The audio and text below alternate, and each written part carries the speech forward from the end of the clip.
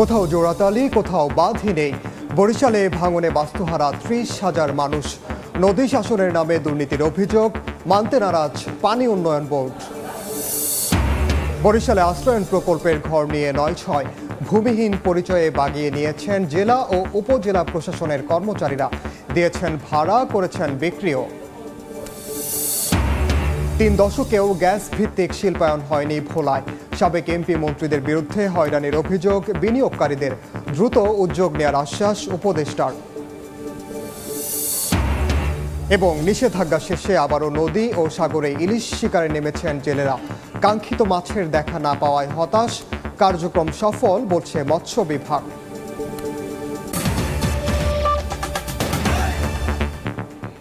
আমন্ত্রণ সময় সংবাদের নিয়মিত আয়োজন। বিভাগীয় সময়ে থাকছে সপ্তাহের 7 দিন ভিন্ন ভিন্ন বিভাগের সংবাদ দিয়ে। আজ থাকছে বরিশাল বিভাগ, সঙ্গে আছি আমি ওমর ইনাম। কোথাও জোড়াতালি দেয়া, আবার কোথাও বাঁধই নেই। দক্ষিণাঞ্চলে নদী ভাঙনে বাস্তুহারাদের সংখ্যা বাড়ছে, বিলীন হচ্ছে গ্রামের পর গ্রাম। চলতি বর্ষা মৌসুমেও বরিশাল বিভাগে অন্তত ৩০,০০০ মানুষ নিজের ঘর ছাড়া হয়েছেন। নদী শাসনের নামে অনিয়ম, দুর্নীতির অভিযোগ করে বাঁধ নির্মাণ সহ কার্যকরী পদক্ষেপ নেওয়ার দাবি ভুক্তভোগীদের। তবে অভিযোগ মানতে নারাজ সংশ্লিষ্টরা। অপূর্ব রিপোর্টে বিস্তারিত। জ্ঞানের আলো ছড়ানো আরজালি মাতব্বরের বাড়ি বরিশাল সদর উপজেলার লামছড়ি গ্রামে। নদী ভাঙনের করাল গ্রাসে ছুঁই ছুঁই করছে বসত বাড়ি সহ সব স্থাপনা, এমনকি তার কবরও। নদী ভাঙন রোধে কোনো ব্যবস্থা না নেয়ায় ক্ষোভে ফুঁসছে এলাকাবাসী। এরই মধ্যে বিলীন হাজারো পরিবারের সহায় সম্বল। দার্শনিক আরজালি মাতব্বর, তার একটি প্রতিষ্ঠান আছে, তার বাড়িঘর আছে। এখনই যদি রোধ না করা হয় তাহলে তার বাড়িঘরও বিলীন হয়ে যাবে। বরিশাল বিভাগের 6 জেলার প্রতিটিতেই একই দুর্দশা। বেড়িবাঁধ আছে ৩,২০০ কিলোমিটার, কিন্তু অভিযোগ এসব বাঁধের কাঙ্ক্ষিত রক্ষণাবেক্ষণ নেই। ৩৭৩ বর্গ কিলোমিটারের ভোলার মনপুরাকে রক্ষায় রয়েছে ৭৮ কিলোমিটার বেড়িবাঁধ। তবে এ বাঁধের ১২টি স্থানে ১৬৫ মিটার অংশ সম্পূর্ণ বিধ্বস্ত হয় ঘূর্ণিঝড় রেমালে। ঝালকাঠিতে ৩৮৪ কিলোমিটার বেড়িবাঁধের ১/৩ ভাঙনে হারিয়েছে। একই দুর্দশা পিরোজপুরে। জেলার ৩৪৯ কিলোমিটার বাঁধের মধ্যে ১৪৪ কিলোমিটার অংশ ঝুঁকিপূর্ণ, আর পটুয়াখালীর ১৩০০ কিলোমিটার বাঁধের ১৮ কিলোমিটারই ঝুঁকিপূর্ণ। বাড়ি ঘর ছিল, সব বিভিন্ন জায়গায় গেছে। পানি উন্নয়ন বোর্ড বলছে বেড়িবাঁধ ও নদী শাসনে 12টি প্রকল্প চলমান। এসব প্রকল্পের মাধ্যমে সমস্যা সমাধানে কাজ চলছে। এবছর আমরা 25 কিলোমিটার নদী শাসন কাজ করব এবং বাঁধ মেরামত করব। পানি উন্নয়ন বোর্ডের তথ্য মতে যে কোনো সাইক্লোন ঘূর্ণিঝড় মোকাবিলায় ২৫০০ কোটি টাকার প্রকল্প মন্ত্রণালয়ে জমা রয়েছে। অপূর্ব, সময় সংবাদ, বরিশাল। এ নিয়ে আরও তথ্য জানাতে এই মুহূর্তে ভোলায় আছেন সহকর্মী নাসির উদ্দিন লিটন ও পটুয়াখালীতে আছেন মোহাম্মদ মনির হোসেন বাদল। প্রথমে যাচ্ছি লিটনের কাছে। এবং ঘর বাড়ি রক্ষা করে থাকে। গত বছরের ঘূর্ণিঝড় রেমালের সময় ভোলার বিচ্ছিন্ন উপজেলা সাগরকুলে যেটার অবস্থান, সেই মনপুরার প্রায় ১০ কিলোমিটার বন্যা নিয়ন্ত্রণ বাঁধ ক্ষতিগ্রস্ত হয়েছে। সেখানকার বাঁধগুলো কিন্তু এখন পর্যন্ত পানি উন্নয়ন বোর্ড সেভাবে সংস্কার করতে পারেনি। পানি উন্নয়ন বোর্ডের তথ্য অনুযায়ী ৭৮ কিলোমিটার বাঁধ রয়েছে। এর মধ্যে রেমালে কমায় 12টি স্থানে ১৬৫ মিটার বাঁধ ক্ষতিগ্রস্ত হয়, সম্মুখ হয়ে যায়। এছাড়া মিটার বাঁধ এখন পর্যন্ত অনেকটা কঙ্কালের মতো করে আছে। এই বাঁধগুলো আসলে এই সময়ের মধ্যে তারা নামমাত্র কিছু সংস্কার করলেও সেই সংস্কারগুলোতে আসলে কাজে আসেনি। এবং এখানে গত বর্ষা মৌসুমে এখানে নোনা পানি প্রবেশ করেছে বহু জায়গায়। স্থানীয় তথ্য অনুযায়ী আসলে মনপুরার এবছরের যে আমন ফসল আছে, অনেক জায়গায় নোনা পানির কারণে তারা আমন ফসল করতে পারেনি। এছাড়া সেখানকার কিন্তু প্রচুর ঘর বাড়ি আছে, যে বিশেষ করে দক্ষিণ সাকুচিয়া, উত্তর সাকুচিয়া, কলাতলির চরে তারা এবার আসলে জোয়ার ভাটার সাথে যুদ্ধ করে এই পুরো বর্ষা মৌসুমটি তারা পার করেছে। স্থানীয়ভাবে আসলে ৩৭৮ বর্গ মিটার এই মনপুরায় যে ১.৫ লক্ষাধিক মানুষ রয়েছে, তারা আসলে এখন পর্যন্ত ঝড় জলোচ্ছ্বাসের আতঙ্কের মধ্যেই পুরো কাটতেছে। তবে পানি উন্নয়ন বোর্ড বলছে যে সেখানে তারা নতুন করে কোনো প্রকল্প এই বাঁধগুলো সংস্কার করার জন্য পূর্ব থেকেই তাদের সেখানে 1117 কোটি টাকার একটি প্রকল্প রয়েছে চলমান, যেটি নদী শাসন, নদীর তীরে ব্লক বাঁধ এবং বাঁধ নির্মাণের কাজ। সেই বাঁধগুলো নির্মাণ করার জন্য আসলে স্থানীয়রা বরাবরই গত কয়েক মাস ধরে তাগাদা দিয়ে আসছে, কিন্তু বর্ষা মৌসুমে কাজের করার পরিবেশ নাই। এই আসলে তারা এই কাজগুলো পানি উন্নয়ন বোর্ড এখন পর্যন্ত বন্ধ রেখেছে সংশ্লিষ্ট ঠিকাদারদের কারণে। তো স্থানীয়দের আসলে যে দাবিটি জোরালো সেটি হচ্ছে যে এই যে শুষ্ক মৌসুম শুরু হলো, এই শুষ্ক মৌসুমের মধ্যে যেন তাদের যে ক্ষতিগ্রস্ত বাঁধগুলো রয়েছে, যে ঝুঁকিপূর্ণ বাঁধগুলো রয়েছে, সে বাঁধগুলো যেন দ্রুত সংস্কার করা হয় এবং এই বাঁধগুলো সংস্কারকে যেন নিরাপদের মধ্যে যেন আনা হয়। পানি উন্নয়ন বোর্ডের যে বিষয়টি এখন বলেছে যে ঠিকাদার নিয়োগ করা রয়েছে এবং ঠিকাদাররা যদি কাজ ধরে তাহলে খুব দ্রুত সময়ের মধ্যে তারা এই কাজটা শুরু করবে এবং আগামী বছর আগে নিরাপদে নেওয়ার সুযোগ রয়েছে। তো এই বেড়িবাঁধের উপকূলের প্রতিটি উপজেলায় বন্যা নিয়ন্ত্রণ বাঁধ নিয়ে সমস্যা রয়েছে। বন্যা নিয়ন্ত্রণ বাঁধের আরো খবর জানাতে পটুয়াখালীতে রয়েছেন আমাদের সহকর্মী মনির হোসেন বাদল। আমরা যাব পটুয়াখালীর খবর জানতে। এই উপকূলীয় জেলা পটুয়াখালী প্রতি বছরই কোনো না কোনো দুর্যোগ হানা দেয় এই উপকূলীয় জেলায়। শুধু দুর্যোগ নয়, এখানে অমাবস্যা, পূর্ণিমা এবং বিভিন্ন জোর কারণে কিন্তু এই যেখানে এখানকার যে 1320 কিলোমিটার বেড়িবাঁধ রয়েছে পটুয়াখালীতে, এই পটুয়াখালী 1320 কিলোমিটার বেড়িবাঁধের ভিতর প্রায় কিছু প্রতি বছরই বেড়িবাঁধ ভেঙে লোকালয়ে পানি প্রবেশ করে, যার কারণে এখানে যে আমনের ফসল বা বিভিন্ন শাকসবজি আছে এগুলো নোনা পানি প্রবেশ করে, কিন্তু কৃষকের প্রচুর ব্যাপক ক্ষয়ক্ষতি হয়। তাছাড়া আমি এখানে যে দাঁড়িয়ে আছি দুমকি উপজেলায় আঙ্গারিয়া এক ইউনিয়নে, এই আঙ্গারিয়া ইউনিয়নে এই যে কিছুদিন আগেও এখানে একটা আমি যে বসত ঘর ছিল এবং ঘর বাড়ি ছিল, এখানে 4-5টা ঘর বাড়ি ছিল। এই 4-5টা ঘর বাড়িও কিন্তু এই ঘূর্ণিঝড় দানার যে একটা পানির প্রভাব ছিল নদীতে, এই পানির প্রভাবে কিন্তু এখানে ঘর বাড়ি সহ সবকিছু কিন্তু নদী গর্ভে চলে গেছে। তবে এই উপকূলীয় জেলা মানুষের কিন্তু দীর্ঘদিনের একটি দাবি ছিল যে স্থায়ী বেড়িবাঁধ, কিন্তু এখানকার স্থায়ী বেড়িবাঁধ করা কিন্তু কিছু কিছু জায়গায় থাকলেও বেশিরভাগ জায়গায় কিন্তু অস্থায়ী বেড়িবাঁধ, যার কারণে প্রতি বছর বর্ষা মৌসুম এবং কোনো ঘূর্ণিঝড় আসলেই এখানে বেড়িবাঁধ গুলো ভেঙে লোকালয়ে পানি প্রবেশ করে এবং পানিবন্দী হয়ে থাকে অবস্থায় থাকে কয়েক হাজার কয়েক লক্ষ মানুষ। তবে মানুষের কিন্তু স্থানীয়দের একটি দাবি রয়েছে, তারা কোনো ত্রাণ চায় না, চায় স্থায়ী বেড়িবাঁধ। পটুয়াখালী জেলার যে এই যে পায়রা নদী রয়েছে, আগুনমুখা, তেতুলিয়া, বিভিন্ন যে নদ নদী রয়েছে, এই নদ নদীতে কিন্তু প্রতি বছরই কিন্তু ভাঙন দেখা যায়।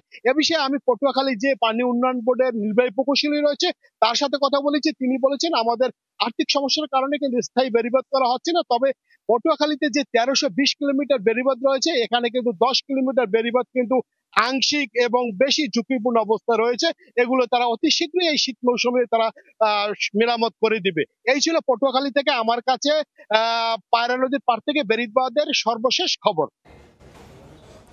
সরাসরি যুক্ত ছিলাম পটুয়াখালী এবং ভোলায়। এদিকে বরিশাল বিভাগে অরক্ষিত নদী তীর নিয়ে আরও তথ্য জানাতে এই মুহূর্তে বরিশাল পানি উন্নয়ন বোর্ডের কার্যালয়ে আছেন সহকর্মী অপূর্ব অপু। তার সঙ্গে আলোচনায় যুক্ত হবেন পানি উন্নয়ন বোর্ডের দক্ষিণাঞ্চলের অতিরিক্ত প্রধান প্রকৌশলী মোহাম্মদ আব্দুল হান্নান। সরাসরি যাচ্ছি অপুর কাছে। অপু, বরিশাল সহ এই দক্ষিণাঞ্চলের মানুষ প্রতি বছরই এই ঝড়ঝঞ্ঝার সাথে তাদের জীবন পরিচালনা করে এবং প্রতি বছর যে ঝড়ঝঞ্ঝাগুলো আসে তাতে করে তারা শঙ্কার মধ্যে থাকে কখন কার বাড়িঘর চলে যায় এবং প্রতি বছরই আমরা দেখি যে হাজার হাজার মানুষ নিঃস্ব হয়, সহায় সম্বল হারায় এবং তাদের ভিতরে তীব্র ক্ষোভ থাকে যে নদী শাসন কিংবা বেড়িবাঁধ তৈরি করার ক্ষেত্রে সরকারের উদাসীনতার বিষয়। এই বিষয়ে আমরা আমাদের বরিশাল বিভাগের বিভিন্ন জেলা থেকে সংযুক্ত থেকে এতক্ষণ সচিত্র প্রতিবেদন দেখানোর চেষ্টা করেছিলাম। সরাসরি বিষয়ে এখন যুক্ত করে নিতে চাই বরিশাল বিভাগের পানি উন্নয়ন বোর্ডের যিনি প্রধান দায়িত্বে রয়েছেন আব্দুল হান্নান, তার কাছে আমরা অতিরিক্ত প্রকৌশলী, তার কাছে জানতে চাবো এই সমস্যার সমাধান কিভাবে স্থায়ী হতে পারে, স্থায়ী সমাধানটা কি আছে, আপনারা কি উদ্যোগ নিয়েছেন? এর মধ্যে আপনি বেশ কিছু কথা বলেছেন, সমাধানটা কি? ধন্যবাদ। আপনি জানেন যে এই উপকূলীয় এলাকা বরিশাল দক্ষিণাঞ্চল, এখানে 6টা জেলা, এটা আমাদের বঙ্গোপসাগরের তীরে অবস্থিত। যে প্রাকৃতিক দুর্যোগ এবং ঝড় এবং জলোচ্ছ্বাস আমাদের এই দক্ষিণাঞ্চলের উপর দিয়েই প্রায় ক্ষেত্রেই যেটা আঘাত করে। তো এই এলাকার উপকূলীয় এলাকার জানমাল ও সম্পদ রক্ষার্থে আপনি জানেন 60 এবং 70-এর দশকে বাঁধ নির্মাণ করা হয় পোল্ডারের রূপ দিয়ে। এখানে আমাদের 80টা পোল্ডার আছে এই আমাদের বরগুনা, পটুয়াখালী, ভোলা, পিরোজপুর, ঝালকাঠি এবং বরিশালে। এবং এই বাঁধের লেন্থ হবে 3200 কিলোমিটার। এই 3200 কিলোমিটার বাঁধ, এটা মাটির বাঁধ। সেই সময়ে যেটা নির্মাণ করা হয়েছিল, এই 3200-র ভিতরে ভালো আছে কত কিলোমিটার এবং ঝুঁকিপূর্ণ আছে কত কিলোমিটার? না, 3200 কিলোমিটার এখন আমাদের স্বাভাবিক জোয়ার এবং জলোচ্ছ্বাস, যেটা স্বাভাবিক জোয়ার যে বর্ষাকালে কালীন যে জোয়ারটা হয়, সেই জোয়ার মোকাবেলার জন্য এই বাঁধগুলি পুরোটাই ঠিক আছে, কিন্তু জলোচ্ছ্বাস এবং সাইক্লোন যেটা বলে, সাইক্লোন মোকাবেলার জন্য এই বাঁধগুলি, এই মাটির বাঁধগুলি সক্ষম না। অধিকাংশ পোল্ডারই ঝুঁকির মধ্যে আছে সাইক্লোন মোকাবেলার ক্ষেত্রে। আপনি জানেন যে গত মে মাসে 26 এবং 27 তারিখে যে সাইক্লোন রেমাল হয়ে গেল, সেই রেমালটা আঘাত করেছে আমার পটুয়াখালী, বরগুনা। নিজেই তো তাহলে বলছেন যে ঝুঁকিপূর্ণ অবস্থায় রয়েছে, সেই ক্ষেত্রে আপনারা কি উদ্যোগ নিচ্ছেন, সেগুলো সমাধানের উদ্যোগটা কি নিয়েছেন? ধন্যবাদ। সেই সাইক্লোন রেমালে যে আমাদের এই দক্ষিণাঞ্চলে যে আঘাতটা করে, তাতে আমাদের প্রায় 80 কিলোমিটার বাঁধ ক্ষতিগ্রস্ত হয়েছে। আমরা ইমিডিয়েট রেসপন্স হিসাবে আমরা তাৎক্ষণিকভাবে জরুরিভাবে কাজ গ্রহণ করে জরুরি কাজের মাধ্যমে সেই ক্ষতিগ্রস্ত বাঁধগুলি আমরা রিপেয়ার করেছি। তবে এই বাঁধগুলিকে পুনর্বাসন করা দরকার। যে ক্ষয়ক্ষতি হয়েছে সেই বাঁধগুলিকে পুনর্বাসন করা দরকার। এই পুনর্বাসন না করলে পরবর্তীতে আবার সাইক্লোন আসলে সেটা আবার ঝুঁকির মধ্যে। কতদিনে হতে পারে সেই পুনর্বাসন? আচ্ছা, এই পুনর্বাসনের জন্য আমরা জরিপ করা হয়েছে, তাতে 197 কিলোমিটার বাঁধ পুনর্বাসন করতে হবে আমার এই 6টা জেলায়। তো এই 197 কিলোমিটার পুনর্বাসন প্লাস বাঁধ, মাটির বাঁধ, এখানে জোয়ার এবং জলোচ্ছ্বাসের আঘাত করলে মাটির বাঁধ কিন্তু ভেঙে যাবে, যার জন্য মাটির বাঁধের 197 কিলোমিটার আপনারা কি প্রস্তাবনা দিয়েছেন? 197 কিলোমিটার। কতদিন হতে পারে? 2,000 কোটি টাকার একটা প্রিলিমিনারি ডেভেলপমেন্ট প্রপোজাল, যেটা আমরা প্ল্যানিং কমিশন এবং ইআরডিতে এটা পাঠানো হয়েছে যে বৈদেশিক ঋণ সহায়তার জন্য। এটা ইআরডি এখন সার্চ করতেছে, যদি ঋণ সহায়তা পাওয়া যায়, মানে ঋণ সহায়তা পেলে পর কাজটা করবেন। কিন্তু প্রশ্ন একটা হচ্ছে যে যে কাজগুলো হয় সেগুলো কি সঠিক মানের হয়, তদারকি কি থাকে? অবশ্যই আপনি যত মজবুত করে কাজ করবেন সেটা লাইফ এবং লং লাস্টিং। মজবুতটা তো হয় না বলে অভিযোগ সেখানকার যারা ভুক্তভোগীরা। না, আমরা তো এইভাবে তো আমরা করি না। আপনি জানেন যে একটা এই উপকূলীয় এলাকায় একটা প্রজেক্ট হয়েছিল, কোস্টাল এম্বাঙ্কমেন্ট ইমপ্রুভমেন্ট প্রজেক্ট। সেই প্রজেক্টের আওতায় আমার বরিশাল জোনে আমরা 5টা পোল্ডারকে আমরা পুনর্বাসন করেছি, ইমপ্রুভমেন্ট করেছি সাইক্লোন মোকাবেলার জন্য। আপনার মনে করতে হবে দুর্যোগটা কিসের, সাইক্লোন একটা, আর একটা হলো বর্ষা মৌসুমের স্বাভাবিক জোয়ার। তো দুর্যোগে সাইক্লোনটা আমার কোস্টালের মেইন সমস্যা হলো যে সাইক্লোন মোকাবেলার জন্য আমার এই পোল্ডারগুলিকে আমার সেইভাবে আমার মজবুত করে বলতে হবে। এবং আমরা সিআইপি কোস্টাল এনভায়রনমেন্ট ইমপ্রুভমেন্ট প্রজেক্টের আওতায় আমরা সেকেন্ড ফেজে আমরা করব এবং আমরা পোল্ডারগুলি আমরা সেই বিবেচনায় নিয়েছি। ধন্যবাদ। একদম আমাদের পানি উন্নয়ন বোর্ডের এখানকার শীর্ষ কর্মকর্তা বলছিলেন যেটি তারা শুরু করতে চাচ্ছেন, যদি 2,500 কোটি টাকা বরাদ্দ পায় তাহলে তারা পুরোদমে কাজটা শুরু করতে পারবেন। তবে সেই ক্ষেত্রে ভুক্তভোগীদের কিন্তু দাবি রয়েছে, অভিযোগ রয়েছে যে কাজগুলো হয় সেটি যেন সঠিক মানের হয়, তদারকি হয় এবং শুধুমাত্র আশ্বাস নয়, তারা এর বাস্তব সমাধান চায়। আপাতত আমার কাছে এতটুকুই খবর ছিল। সরাসরি যুক্ত ছিলাম বরিশালে জেলা ও উপজেলা প্রশাসনের কর্মচারীদের অনেকেই আশ্রয়ণ প্রকল্পের ঘর বরাদ্দ পেয়েছেন। ভূমিহীন হিসেবে নিজেকে পরিচয় দিয়ে যারা ঘর পেয়েছেন তা কেউ ভাড়া দিয়েছেন, কেউ করেছেন বিক্রি। এমন অনিয়মের অভিযোগ বরিশাল সদর উপজেলার চর আবদানিয়া আশ্রয়ণ প্রকল্পে। যাচাই বাছাই করে প্রকৃত ভূমিহীনদের ঘর বুঝিয়ে দেওয়ার দাবি ভুক্তভোগীদের। সুমন হাসানের ছবিতে শাকিল মাহমুদের রিপোর্ট। বরিশাল সদর উপজেলার চর আবদানিয়া আশ্রয়ণ প্রকল্পের এই ঘরটি বরাদ্দ দেয়া হয় জেলা প্রশাসনের এনডিসির গাড়ি চালক আবুল কালাম আজাদকে। তবে এই ঘরে থাকেন না তিনি। ঘরের সামনে লিখে রেখেছেন তার নাম ও মোবাইল নাম্বার।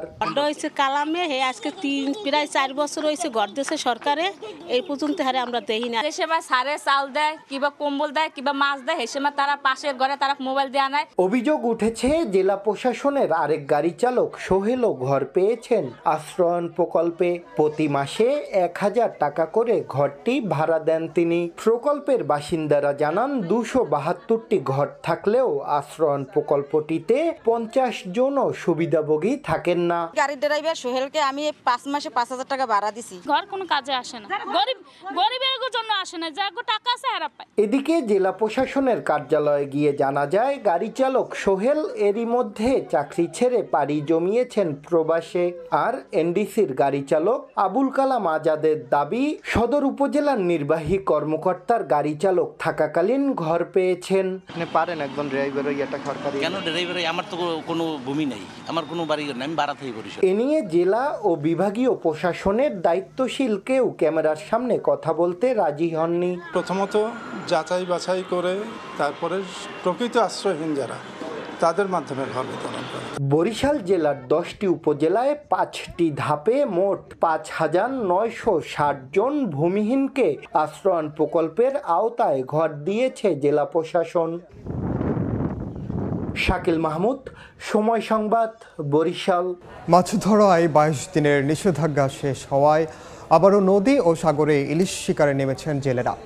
তবে জালে কাঙ্ক্ষিত মাছের দেখা না পাওয়ায় হতাশ তারা।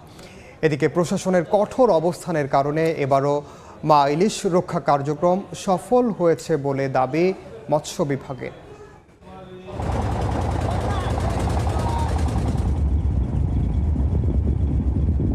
শেষ হলো মাছ ধরার 22 দিনের নিষেধাজ্ঞা। নৌকা নিয়ে সাগর নদীতে রূপালী ইলিশের খোঁজে জেলেরা।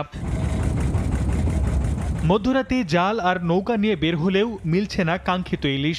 জাউপা পাওয়া যাচ্ছে আকারে ছোট। এদিকে ইলিশ কম পেলেও অন্য মাছ ভালো ওঠায় আশার আলো দেখছেন অনেক জেলে। মাছ নাই তো, এই যে কালকা রাত্রে নামছি একটা মাছ পাইছি, সকালবেলা নামছি লাইমে একশো পাইছি, মাছ একটু পাই নাই, এখন আবার খেয়ে দিছি। জাল টানছি হওয়াই ফসা গেছে, দেন মাছ পাই না, অনেক কষ্টে আছি। অল্প কটা মাছ পাইছি, এই মাছ দিয়ে তো আমাকে কোনো রকমে হইব না।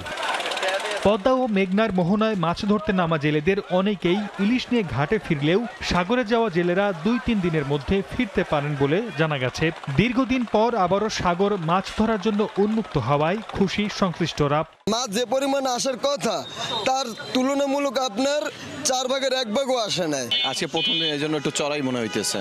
এদিকে নিষেধাজ্ঞার সময় প্রশাসনের কঠোর অবস্থানে এবারও ইলিশ রক্ষা কার্যক্রম সফল হয়েছে বলে দাবি মৎস্য কর্মকর্তার। এই প্রজননের পরে আমাদের সমুদ্রে, আমাদের নদ নদীতে আমাদের ইলিশের স্টক বহুগুণ বেড়ে যাবে এবং ভবিষ্যতে এর সফলতা আমাদের জেলেরা তথা বাংলাদেশ সরকার পাবে।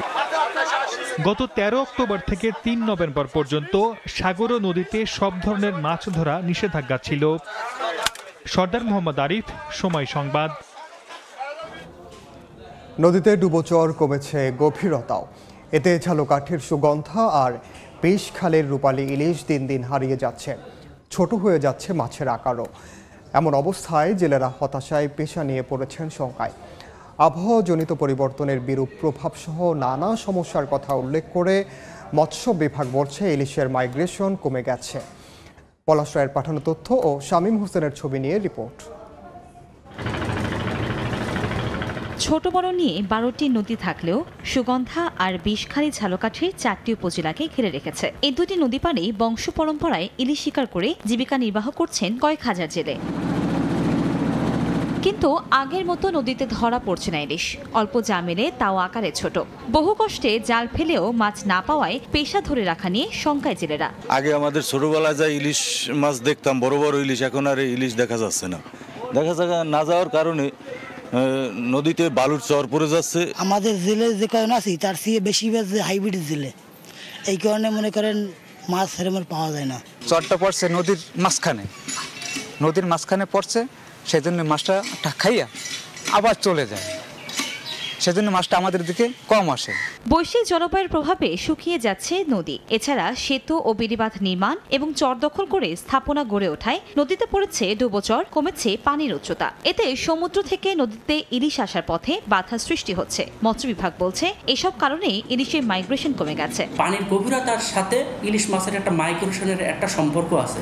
যেখানে যে নদীর গভীরতা বেশি সেখানে ইলিশ মাছের মাইগ্রেশন বেশি হয়, সেখানে ইলিশ মাছ বেশি ধরা পড়ে।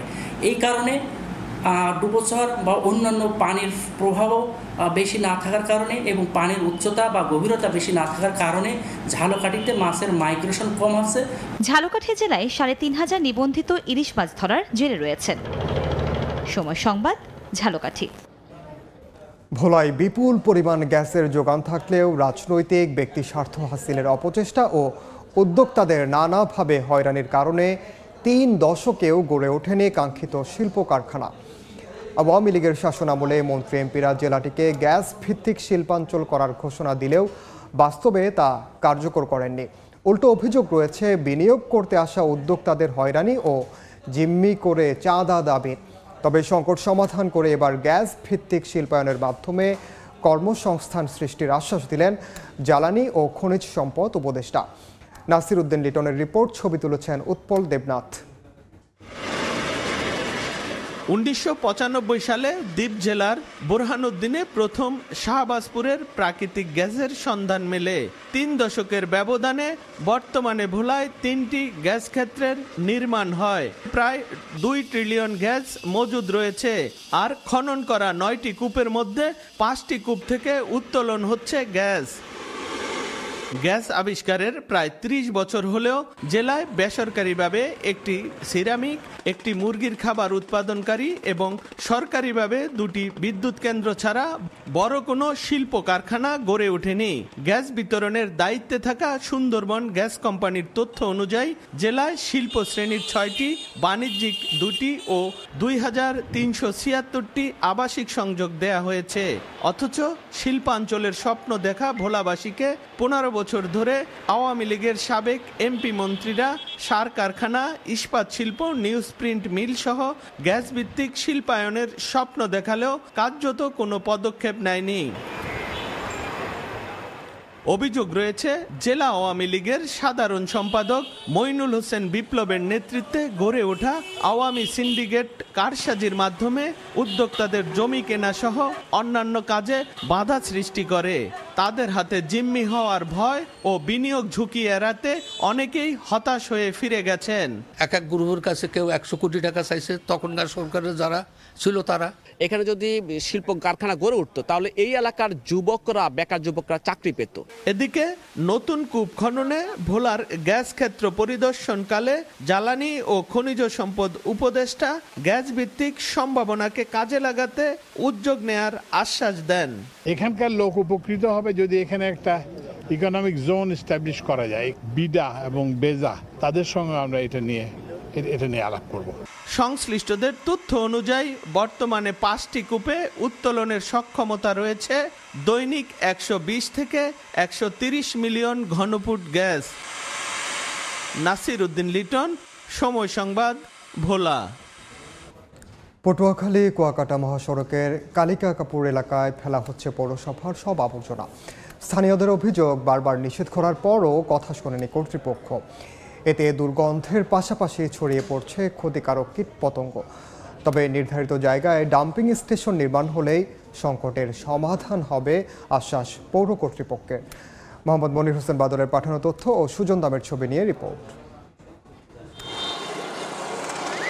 মহাসড়কের পাশে উন্মুক্ত স্থানে ফেলা হচ্ছে আবর্জনা। পাশ দিয়ে নাক ঢেকে চলাচল করছেন পথচারীরা। নির্দিষ্ট জায়গা না থাকায় পটুয়াখালী কুয়াকাটা মহাসড়কের কালিকাপুর এলাকায় ফেলা হচ্ছে পটুয়াখালী পৌরসভার সব আবর্জনা। এতে সড়কের পাশে তৈরি হয়েছে ভাগাড়। এলাকাবাসীর অভিযোগ, বারবার নিষেধ করার পরও কথা শোনেননি পৌর কর্তৃপক্ষ। এতে দূষিত হয়েছে পাশের জলাশয়ও। এখানে আমাদের ব্যবসা প্রতিষ্ঠান আছে, আমরা ব্যবসা করতে আমাদের কষ্ট হইতেছে। নাস্তা খাইতে বসলে এক জায়গায় মশা মাছি ভ্যানভান করে, মানুষের রোগবালা হয়। মোটরসাইকেলে দৈনিক 3-4 বার যাওয়া পরে, কিন্তু শ্বাস বন্ধ করে যাওয়া লাগে। আগে এইখানে পুকুর ছিল, এখানে বাচ্চারা গোসল করতে পারতো, এখন পানি ব্যবহারের অনুপযোগী হয়ে গেছে। পৌরসভার ময়লা ফেলায় এবং কি পোস্টগার্ডের ময়লা মান্য ওই জায়গায় ফেলায়, আমরা না করছি তারপর ওই জায়গায় ফেলায়। পৌর কর্তৃপক্ষ জানায় বাধ্য হয়ে তারা সড়কের পাশে আবর্জনা ফেলছেন। তবে নির্ধারিত জায়গায় ডাম্পিং স্টেশন নির্মাণ হলেই কেটে যাবে সংকট। একটি কিন্তু সমন্বিত বর্জ্য ব্যবস্থাপনার একটা কার্যক্রম সেখানে নেওয়া হবে। সেখানে রিসোর্স রিকভারি সহ অর্থাৎ সম্পদ পুনরুদ্ধারও করা হবে, অর্থাৎ প্লাস্টিক বর্জ্য রেখে যাতে অন্য সম্পদে পরিণত করা যায়, এগুলি হবে। কিন্তু এটা হইতে কিন্তু আরও বাস্তবায়িত একেবারে হ্যান্ডওভার পর্যন্ত 2 বছর সময় কিন্তু লাগবে। পটুয়াখালী পৌরসভায় 1.5 লাখেরও বেশি মানুষ বসবাস করেন। সময় সংবাদ, পটুয়াখালী। বরিশালে চলছে আয়কর তথ্য সেবা মাস, শেষ হবে 30 নভেম্বর। নগরের বটতলা এলাকার লাচিন ভবনে 11টি বুথে আয়কর জমা দিতে পারছেন করদাতারা।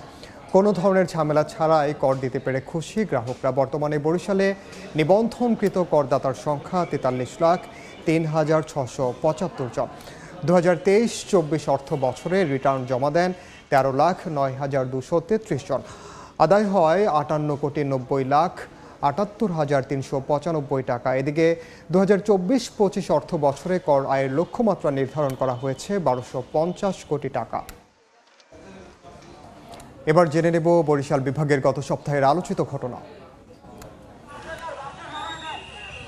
30 অক্টোবর খুলনা বরিশাল মহাসড়কের পিরোজপুরের পুরান বাসস্ট্যান্ড থেকে বলেশ্বর ব্রিজ ও এর আশপাশের এলাকায় অভিযান চালায় সড়ক ও জনপথ বিভাগ। এ সময় গুড়িয়ে দেয়া হয় সরকারি জায়গায় গড়ে ওঠা পাকা, আধা পাকা ও কাঠের তৈরি 2 শতাধিক অবৈধ স্থাপনা। 3 নভেম্বর বরিশাল নগরীর নতুন বাজার এলাকায় অভিযান চালায় জেলা প্রশাসন। এ সময় মাছ বাজার, সবজি বাজার সহ অন্যান্য দোকানে পলিথিন, শপিং ব্যাগ আছে কিনা তা খোঁজ নেন কর্মকর্তারা। একই সঙ্গে এ বিষয়ে ব্যবসায়ীদের সতর্ক করা হয়। বাজারে বেআইনিভাবে পলিথিন ব্যবহারের প্রমাণ মিললে আইনানুগ ব্যবস্থা নেওয়ার ঘোষণা দেন জেলা প্রশাসক। বিভাগীয় সময়ের শীর্ষ সংবাদগুলো জানিয়ে দিচ্ছি আরেকবার। কোথাও জোড়াতালি, কোথাও বাঁধই নেই। বরিশালে ভাঙনে বাস্তুহারা 30,000 মানুষ। নদী শাসনের নামে দুর্নীতির অভিযোগ, মানতে নারাজ পানি উন্নয়ন বোর্ড। বরিশালে আশ্রয়ন প্রকল্পের ঘর নিয়ে 9-6 ভূমিহীন পরিচয়ে বাগিয়ে নিয়েছেন জেলা ও উপজেলা প্রশাসনের কর্মচারীরা, দিয়েছেন ভাড়া, করেছেন বিক্রিও। এবং 3 দশকেও গ্যাস ভিত্তিক শিল্পায়ন হয়নি ভোলায়। সাবেক এমপি মন্ত্রীদের বিরুদ্ধে হয়রানির অভিযোগ বিনিয়োগকারীদের, দ্রুত উদ্যোগ নেওয়ার আশ্বাস উপদেষ্টার। এ ছিল বিভাগীয় সময়। আগামীকাল থাকবো রংপুর বিভাগের আয়োজন নিয়ে, সঙ্গে থাকুন সময়।